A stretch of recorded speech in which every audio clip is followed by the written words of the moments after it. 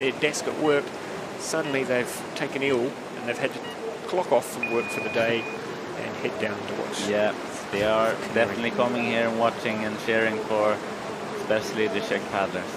Martin Dougoud from Switzerland had a great race last week, made the final, finished 7th in a very competitive men's K1 final on a very difficult course. Yeah, he's a very dynamic paddler, very light on the water, and so far looking very nice, looking good. Great combination there from Martin Dougoud, and nice and look at that, very good. Yeah. So we are again, I need to emphasise, Vit Prindes is actually through with a gate touch, so it can be done. Yeah, in the women's semi-final it was one with touch. One athlete only. Yeah, and it so was actually the Olympic gold medalist. So, and Vit Prindes is a world champion. So there you go.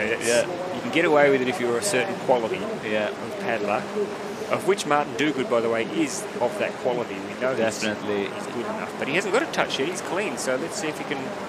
He's clean and looking sharp on the water. Get a bit stuck there, so he needs.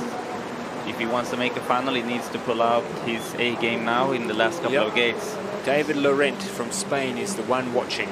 He is the one at the moment teetering on the edge with a 94.3. Here we go. Here we go. Yes. Very tight, I think. I think he's going to be close to that 94.3 he needs to go under. Yeah, I think he's going to do it. Yeah. That's a good run. Martin Dougoud, 2 weeks in a row. Yeah. What he says, how did that happen? I don't believe it.